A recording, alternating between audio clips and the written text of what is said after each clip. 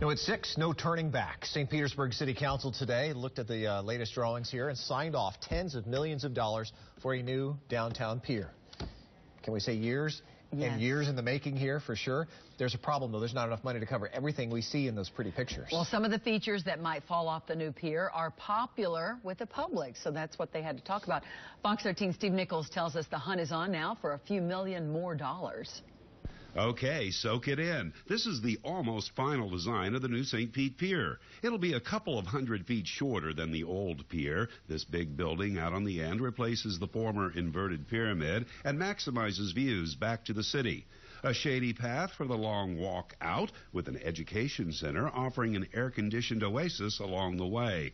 At a city council meeting today, a thumbs up from the Chamber of Commerce. I think the design that we've seen here today is fantastic. And concerned citizens of St. Pete, that group that killed an earlier pier design called the Lens. In conclusion, we support the changes that have been made to the pier plans. But before approving the next $40 million for this project, red flags from the city council. We need to show people a drawing with and without the what we're describing as additions or add alternates. Got you covered, Councilman. In this image, we see the whole pier design, but the cool prospect of a water lounge outside the main building, the potentially busy kayak launch and docks partway out on the pier, shown in red here, designed and permitted but beyond the current budget. Everyone I've spoken to thinks those are pretty important elements. Most council members want to find another $4 or $5 million.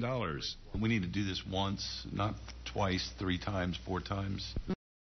Says he's on it. There's a continued opportunity to sharpen pencils and look for ways of doing some of these add-ons. But the borrowing for the big bones of the new pier is now approved unanimously. In St. Petersburg, Steve Nichols, Fox 13 News.